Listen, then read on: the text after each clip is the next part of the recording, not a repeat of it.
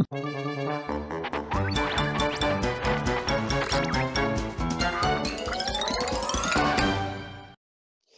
showed some nice examples on modular origami, which Angus Lavery made for me, but I realized there were some much better ones than this one, the one I showed, which I really ought to show. This guy is good.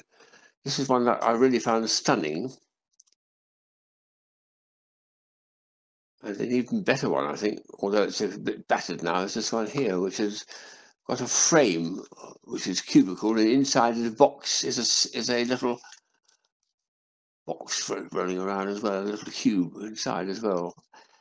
What's astonishing about all this stuff, which is, these are really most elaborate pieces, is the starting point in both cases is just something like this bit of paper, would you believe? This is not necessarily for these ones, but you start with a bit of paper, you put in with very, very specific creases in it, but you have to do this hundreds of times because there's a lot of people who's gone into there, and then you do a simple little fold, which is the most trivial. A small child could do it, really, to make the initial piece. Let's see if I get it right. There we are. I have one more fold there. And the end result is amazingly versatile because of something as simple as that. When it's put together and lots of them in different colors, you're getting stuff like this appearing, which is wonderful.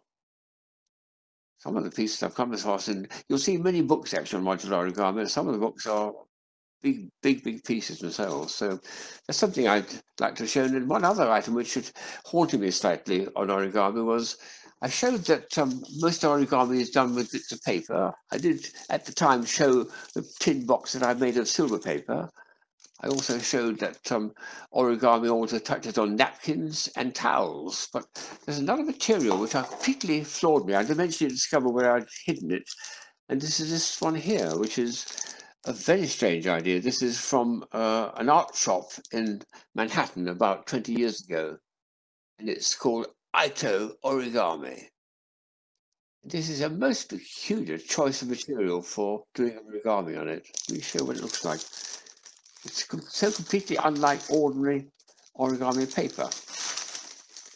It's a sheet of fabric like this. I've got a fold in it already, which takes creases, semi-stiff and yet very flexible. And if you put two pieces, one in front of the other, you get lots and lots of lovely moire patterns, of course, all that stuff.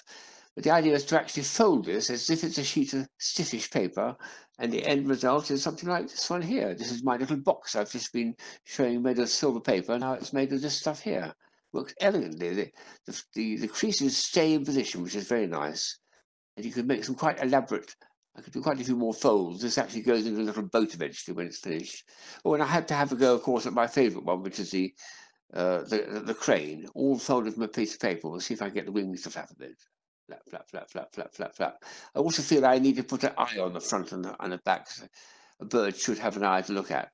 But this stuff is amazingly different to an ordinary paper, and it's got this, of course, this translucence because there are little tiny holes all the way through it for making origami.